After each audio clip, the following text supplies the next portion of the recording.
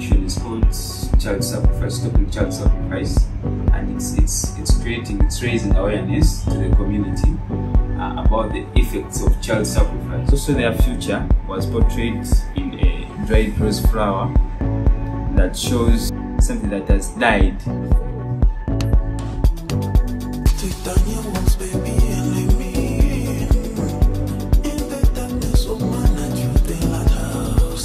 And I think every designer has that standout point with their fabric, the way they play with their fabric.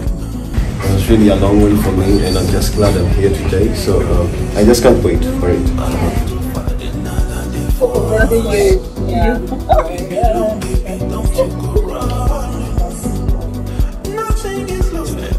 Started out just tailoring. My first show was with the Seed Project. It was so much fun. The adrenaline, the rush, the backstage. Yes, before the runway was, I fell in love with runway then.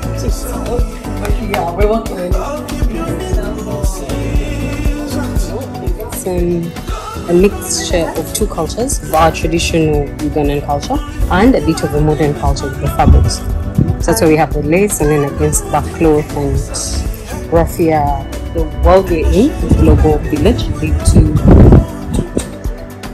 to not just adopt the Western culture, but we can merge it with our own and still be us, still be African, still be totally Ugandan, and also still be relevant.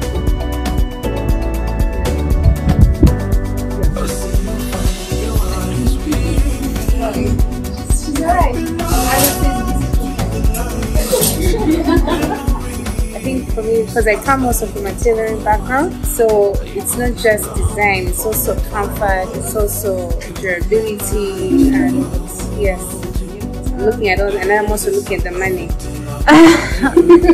The thing is really what we are going through. I mean, because there's red, it's black, but then there's also beauty.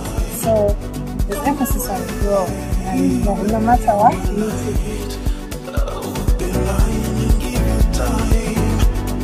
Sellable, relatable, inexpensive, effortless, and yeah.